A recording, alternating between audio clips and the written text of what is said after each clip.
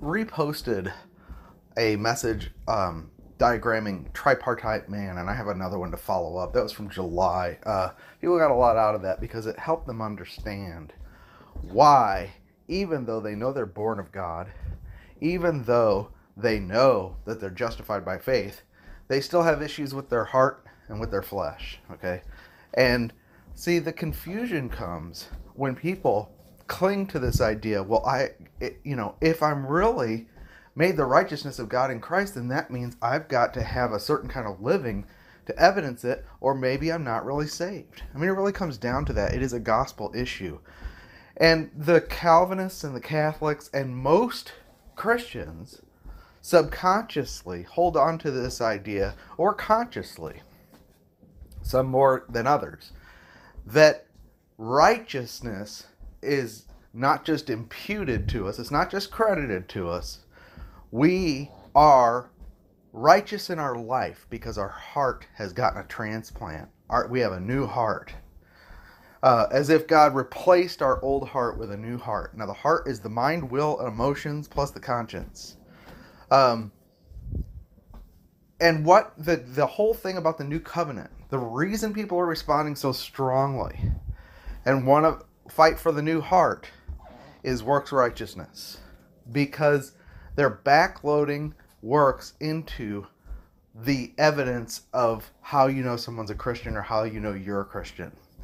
Because they believe the new creation happens primarily in the heart. They don't distinguish between the spirit and the heart. That's so important. When we were reckoned as righteous and we believed the gospel, our spirit was made alive together with Christ. That is the part that was regenerated. He who's joined to the Lord is one spirit. And if Christ is in you, though the body is dead because of sin, the spirit is life because of righteousness.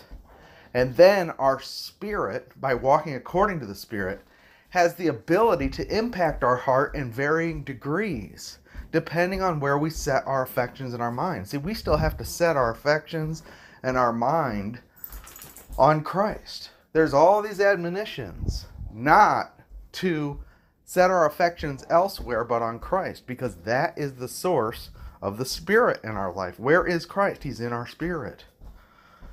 Now, people are saying, because I say we don't have a new heart, as in the new covenant provisions for the new heart for Israel, if you look at them, it is that they will each know God.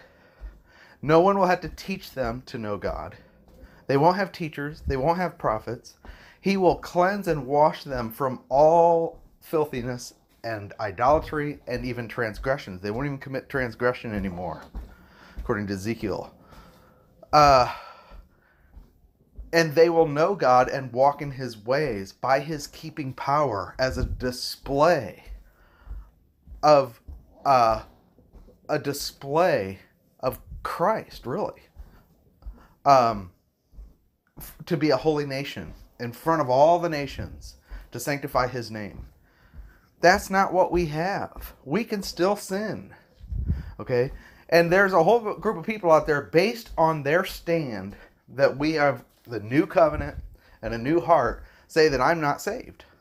Because believing the gospel can't be looked at as a reliable evidence that you're saved in their view. You have to have something they can see. Certain kind of quality, certain kind of lovingness, certain kind of personality. Okay? And so they can discard someone's profession of faith in the gospel and say he's still not saved.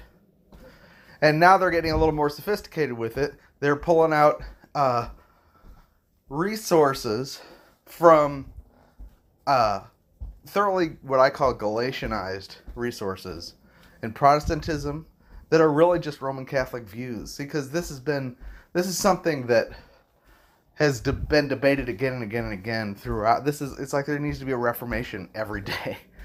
Because the prevailing concept of the natural man is that if you were really born again, you would be better than you are. And I know I'm born again because I'm better than you.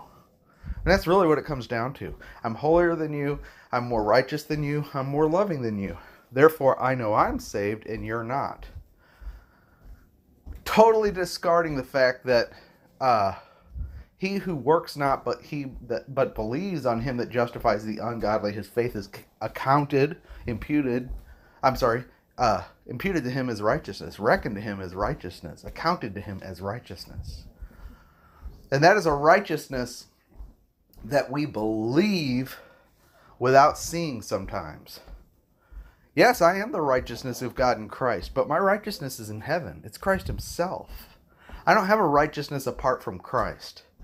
And to the degree, and he has now come into my spirit, first as the gospel, as the spirit that bears witness to God's testimony concerning his Son in me.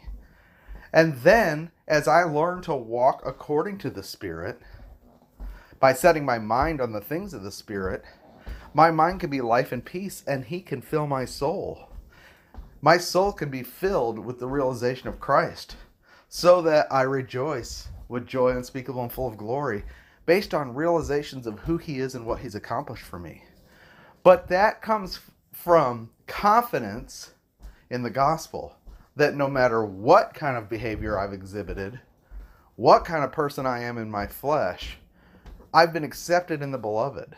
And I'm reckoned as righteous because Christ is my righteousness. It's all based on Christ. It's not something God infuses into me apart from Christ. It is Christ. So, for the Christian, his righteousness, if you want to talk about righteous living, it is entirely a matter of Christ making his home in your heart. And that's why Paul prayed that you'd be strengthened into your inner man by his Spirit, according to the riches of his glory, that you being rooted and grounded in love, that Christ would make his home in your heart through faith. It's by faith. Faith is walking not by what I see, but by the unseen. I look not to those things which are seen, but to the things which are unseen. Based on God's declaration in his word, I believe God is the one who calls those things that are not as though they are, and gives life to the dead. And I know he's made my spirit life because I believe the gospel. And I've been justified unto life, and Christ dwells in my spirit. I believe that. And I believe he's accessible to me, and I believe I can fellowship with him, and I believe I have him. And to the degree that I enjoy that kind of truth by faith, which is really just what I've inherited in Christ, he makes his home in my heart. He can make his home in my heart.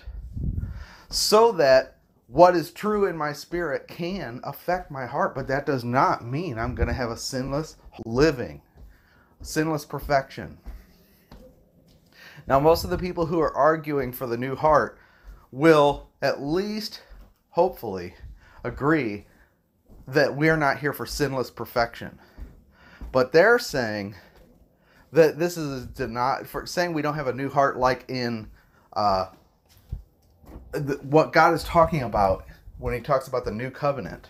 That has not been fulfilled for us. Related to the heart. It is him continually turning their heart and keeping them in his way. So that they do not backslide, they don't even sin. Now they're saying that we who believe in imputed righteousness are denying the sufficiency of the work of Christ. And that's just, I mean, what are you going to do at that point? This is a gospel issue. The sufficiency of the work of Christ was that when he shed his blood, he said, "It is finished."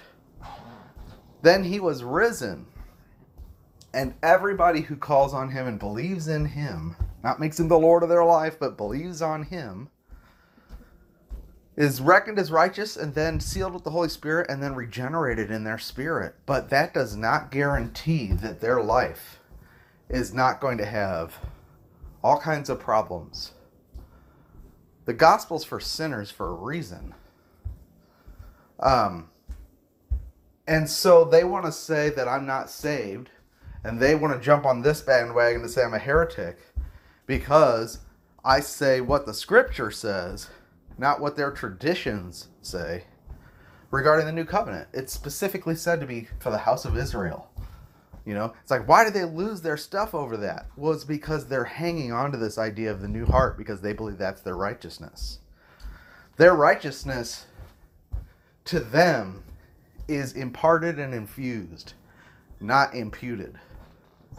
No, we are credited as righteous, but righteousness in our life is manifested to the degree that we know how to walk according to the Spirit. And most people don't even know they have a regenerated spirit. So what they have, instead of the righteousness of Christ, or Christ as righteousness magnified in their body, is a sanctimonious religiosity in the flesh that they're maintaining in the flesh.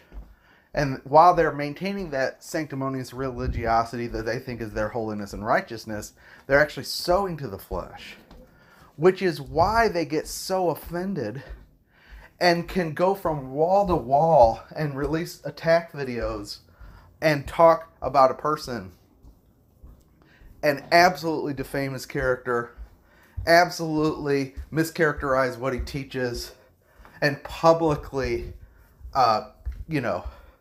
publicly denounce him, even though he's a believer in Christ, over a secondary issue. Their character is showing. Now, does that mean they're not saved? Some of them aren't. Some of them are, but they're sowing to their religious flesh, and they think it's their godliness. And so the more they go, the more offended they will be. And there will be a bigger and bigger crowd of them. Because this is ultimately a rejection of sound doctrine. They want to call it semantics and fancy, eloquent speech. But really, all I do is show you in the scriptures where I get what I believe. That's all I'm doing. And yeah, God gives me utterance so that I can speak it as I ought. I speak strongly, but I speak the scriptures. They admittedly do not listen to me. They listen to slanderous mischaracterizations of what I teach. And the ones that have tried to come and argue with me about these things have not listened to my responses. And then if I don't agree with them and I show them scriptures to the contrary of what they're saying, they just call me prideful. And then they start the character assassination. And it is a gospel issue once you get to the point where you're saying that if someone doesn't have the fruit that I think I should see, that means they don't have a new heart, which means that the work of Christ is not being carried on in them, and it's because they don't believe the gospel. And in fact, the gospel is not just, not that Christ imputed righteousness to me or credited it to my account. Well, now you're back to Catholicism. You've just undone the Protestant Reformation. And unfortunately, this is why the Protestant churches are headed back towards Rome, because they've all renounced the Reformation in terms of justification by faith alone apart from works. They don't have a problem with the Roman Catholic, Augustinian, Calvinistic version of righteousness, which is, oh no, if you're really righteous, then you've got to have the fruit, and if you don't, then that means you're not righteous, and you're not justified by faith alone. It's faith plus work. So it is faith plus works. That's the root. All the other stuff is camouflage and a smoke screen to hide the fact that this really is a gospel issue. Who do you believe is justified, and how do you know they're justified? Is it because they have a new heart? Now we can argue about that, but if you say that you're justified because you have a new heart, not because you believe the gospel, then your ground of justification, you've moved to ground of justification from Christ to yourself. Our justification is based on what we believe Christ did while we were yet sinners. While we were weak, while we were ungodly, Christ died for us. It's what he did on the cross that I believe unto salvation. His death and resurrection. Not his impartation of himself into me and the effects it produces. That's getting the cart before the horse. Yes, it produces effects in my life once I believe the gospel. Okay? Now there is room for discussion about what those effects should be and how strong they should be and where they should be looked for. But the gospel is that Christ died for our sins and rose from the dead according to the scriptures. The reason we call that alien righteousness is because it has nothing to do with me. My righteousness is a person who's in heaven. And it's manifested in heaven. My righteousness is manifested in heaven. Romans 3 talks about how Christ himself was manifested as a propitiation for our sins to declare God's righteousness. Where? In the heavens. On the mercy seat, his blood testifies about my righteousness. Even though my body is dead because of sin. Even though I'm ungodly. And even when I believe the gospel, I'm justified when I believe that, even though I'm ungodly. But then, yes, I'm sealed with the Holy Spirit of promise. And where does he come to dwell? In my spirit. And yes, it affects my heart. But then throughout the New Testament, we are taught what to do with our heart and mind, which is really the same thing. What to do with our heart by setting our affections and our mind on the things of the Spirit. That's a learning process, which requires a ministry. And that is different from the new covenant under Israel. They won't have a ministry like that because they'll each know God fully. It is a special outpouring for them. Okay, does it make them better than us? No. We have inherited the heavens at that point. We're seated at the right hand of God. We have the highest position in the universe. So this is not putting Israel above the church. This is talking about when the kingdom comes. What will it look like? You know?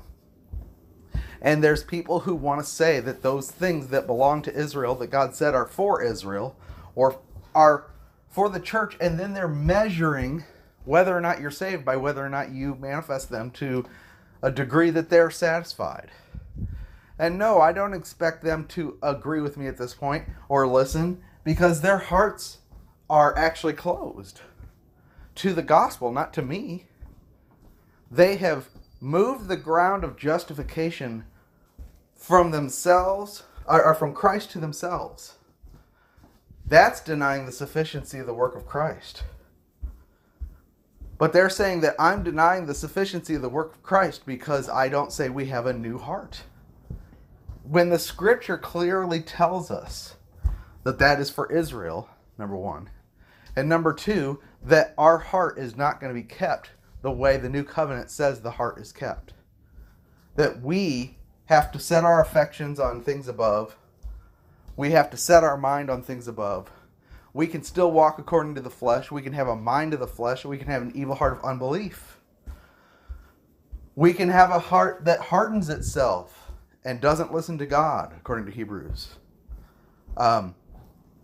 We can walk according to the Gentiles in the futility of our mind, according to Paul.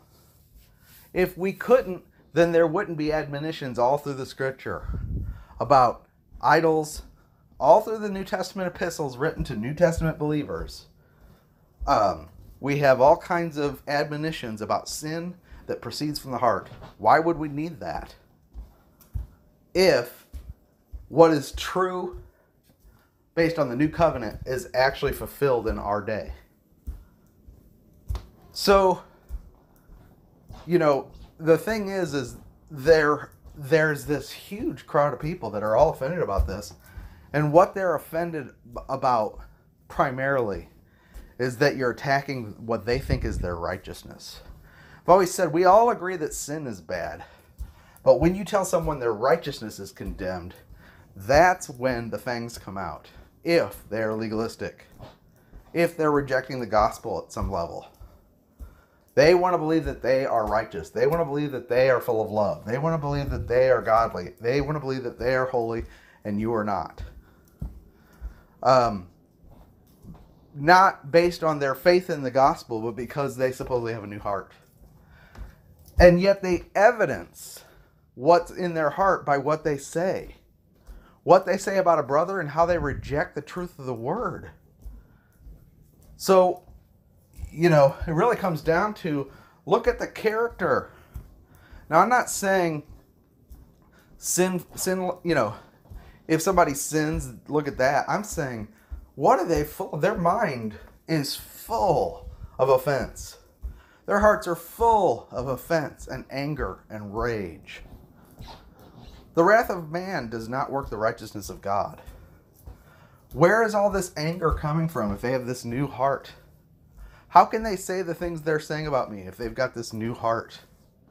They're saying I have a demon. They're saying God showed them in a dream that I had black eyes and my eyes were closed and I missed the rapture and I'm a false teacher and not a believer, Well, the way you know if I'm a believer is to look at my gospel, and they reject that.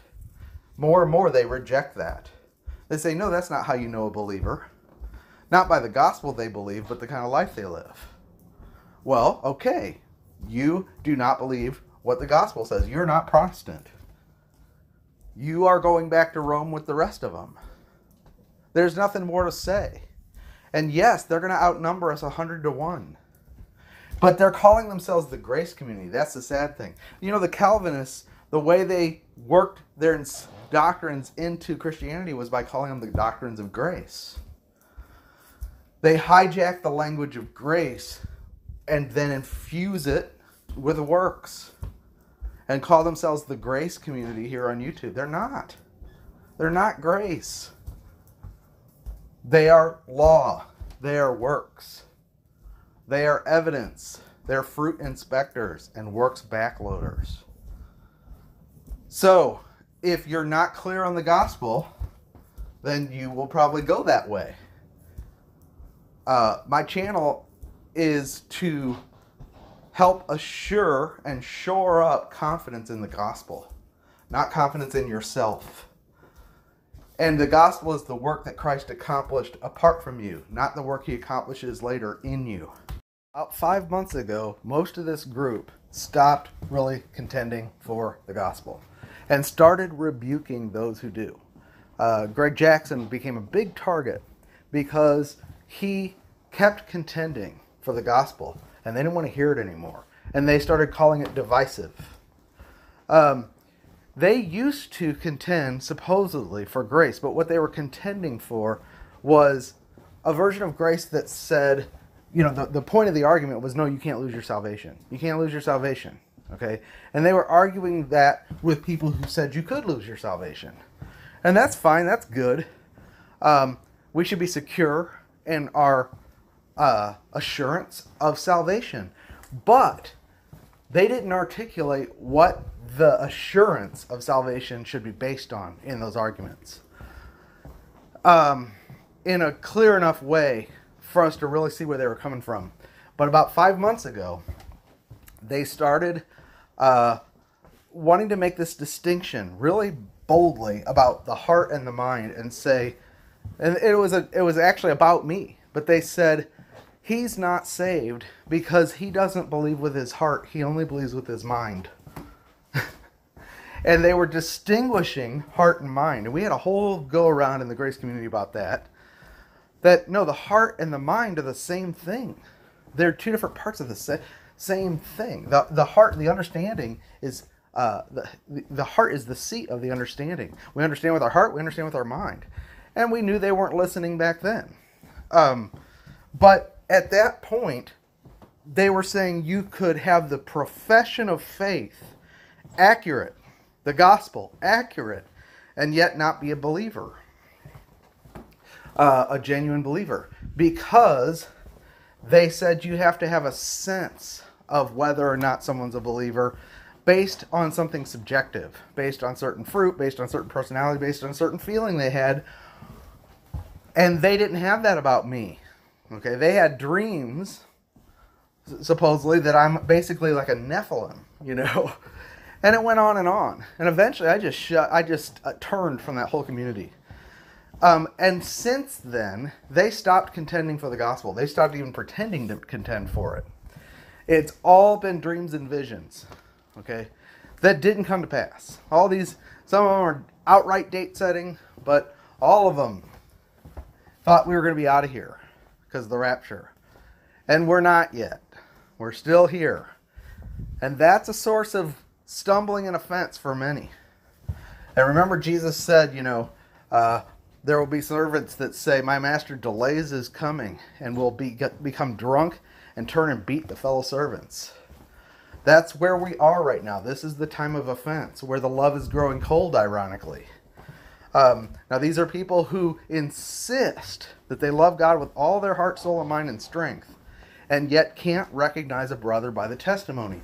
Now, how do we know someone's a believer? You have to settle that. And I've talked about this for a year.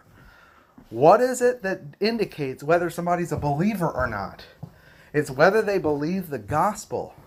They have the testimony. They believe God's record concerning his Son. The Spirit bears witness to God's record concerning his Son that it is true, and he who believes the record has the record in himself because he's born of God. And what is that record? That Christ came through blood and water, or Christ is the propitiation for our sins, not our sins only, but the sins of the whole world. Christ died for my sins, according to the Scriptures, and rose for my justification. That's what I believe, and believing that, apart from any works on my part, evidences that I am saved. And if I'm saved, I'm sealed with the Spirit. You can't fruit inspect and tell me that I'm not saved and I don't have the Spirit based on your assessment apart from the gospel.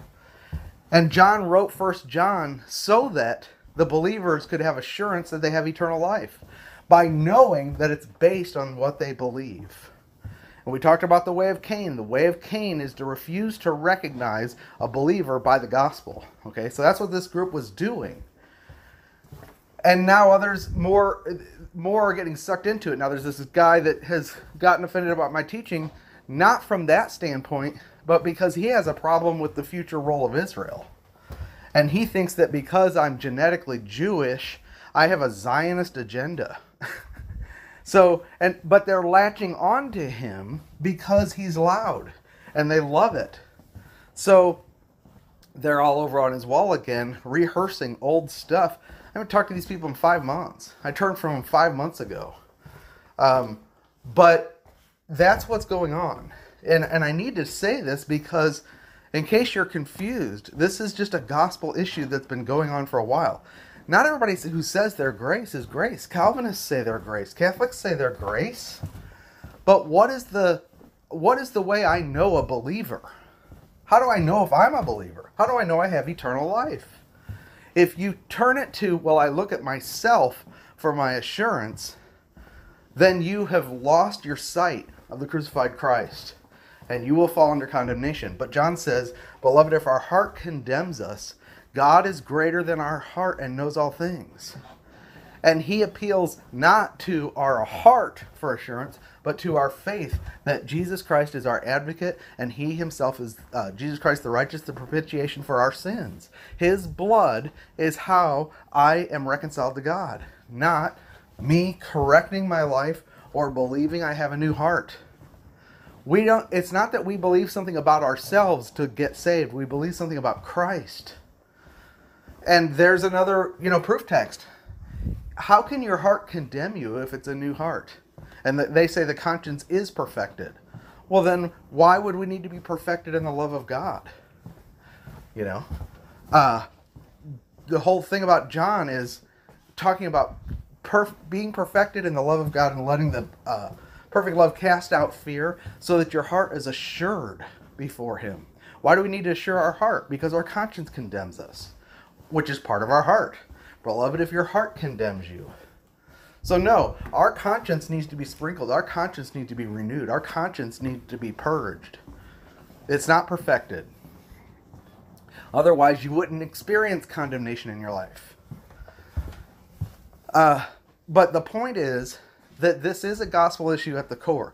Not the part about whether or not we partake of any blessings of the new covenant. There's plenty of people that know that that covenant is ultimately fulfilled for Israel, but believe that we partake of some of its blessings. That's fine.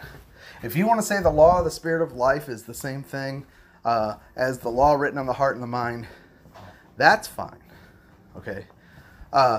It's secondary until you use new covenant provisions to judge whether or not someone's a believer, and that's what they do. That's why it's worth contending for and clarifying. I'm not interested in some sidebar about Israel and their destiny. My point is, how do we recognize a believer? How do I know I'm a believer? And how do I get the expectations right about the Christian life?